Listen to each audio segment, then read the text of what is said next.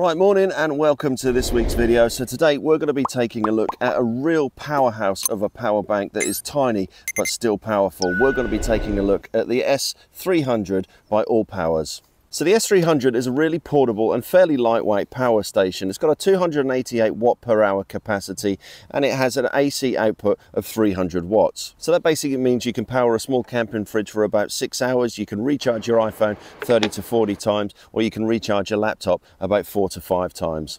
So you've got 5 ways to recharge this power station. So you've got an Anderson connector here which can connect to a multitude of different inputs there, including solar panel. You've got an input here which can connect to a 240, 110, 12 volts, and then you've also got a USB-C just on the side here which is an input and an output.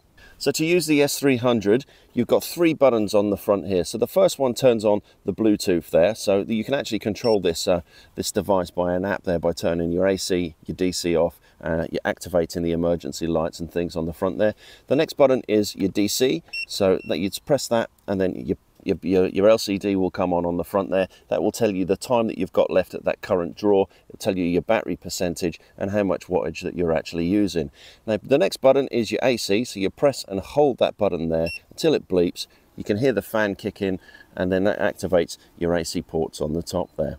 So I got hold of the S300 to power my diesel heater through the winter, and there's enough power in this little power station here to power the diesel heater for 24 hours solid, so there's plenty enough power inside of this. So outputs on the S300, so you've got your 12 volt cigarette lighter on that side there, you've got your two 240 DC plugs on the side there, you've got 3 USB-A and a USB-C, and then you've also got a DC output on that side, and then on the front of the device you've got the possibility of wireless charging. But it does have to be in exactly the right position before you get that ding and it starts to charge.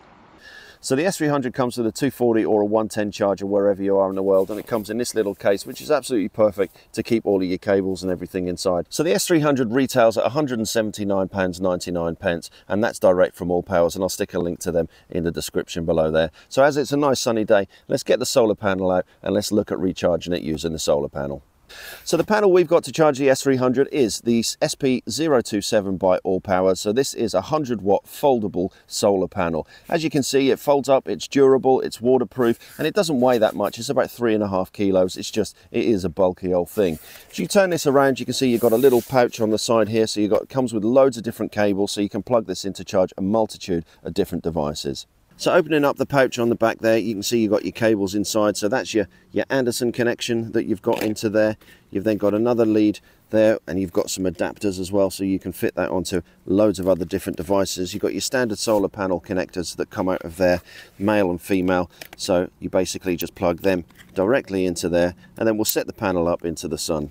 So opening up the solar panel with the Velcro strap there, you've got on the back, I'll turn that round so you can see what we're looking at here. You've got your pouch with all of your cables as mentioned before. You've got these 2 legs that open up so you can push this down.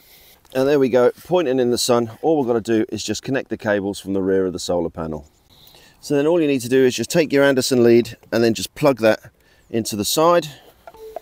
So the great thing is obviously we're charging off the solar panels right now, and I'm actually charging my laptop off the power bank now, and now with a bit of sun that's drawing 31 watts that is now, so there's plenty enough power for me to keep this going all day. So that 100 watt solar panel, that costs £109, and I'll stick a link to that in the description below, along with the S300 power station as well. So thanks for watching this short little review. My name is Martin, I'm into my hiking, my fishing and bushcraft, so please don't forget to subscribe to the channel, and we'll catch you next time on the next one.